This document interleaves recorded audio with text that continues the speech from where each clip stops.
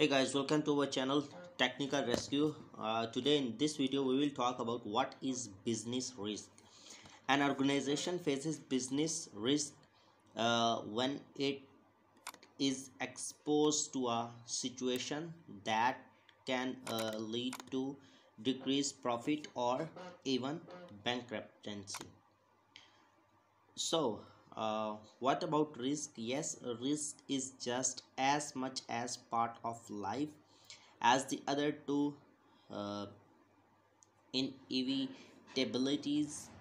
This become all the more apparent during COVID-19 as each of us had to access and reassess our personal risk calculation as each new wave of pandemic. Where does business risk come from? To start with, external factors can break an organization best laid plan. These can include things like inflation, supply chain disruption, uh, geopolitics, upheavals, and unpredictable force and even cyber attacks.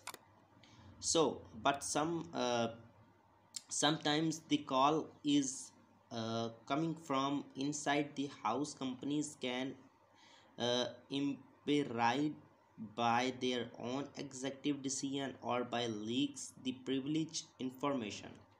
The modern area is rife with increasingly frequent socio-political, economics, and climate related shocks. In 2019 alone, for example, weathers 40 weather disaster caused damages exceeding 1 billion each. To stay competitive, organizations should develop dynamic approach to risk and resilience. So what is risk control? Risk control and are measures taken to identify and eliminate threats. Company can create these controls through a range of risk management strategies and exercises. Once a risk is identified and analyzed, risk control can be designed to reduce the potential sequences. What are the three components of a reboost risk management strategy? A dynamic risk management play plan can be broken down into three components: detecting potential new risks and weaknesses in exciting risk control, determining the organization appetite for risk taking, detecting risk and controlling weaknesses. A static approach to risk is not an option, since an organization can be caught up unprepared when an unlucky event like a pandemic strikes. So it pays to all, always be proactive. To keep pace with changing environments, companies should answer the following three questions for each of the risks that are relevant to their business. Assessing risk appetite. How can companies develop a systematic way of deciding which risk to accept and which is to avoid?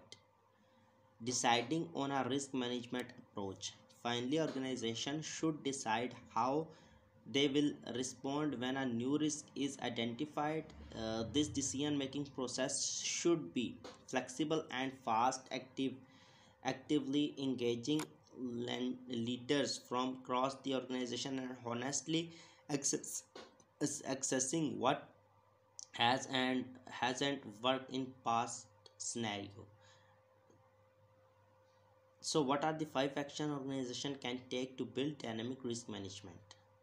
Reset the aspiration of risk management, establish risk management practices, harness of power of data analysis, develop risk talent for the future, and fortify risk culture.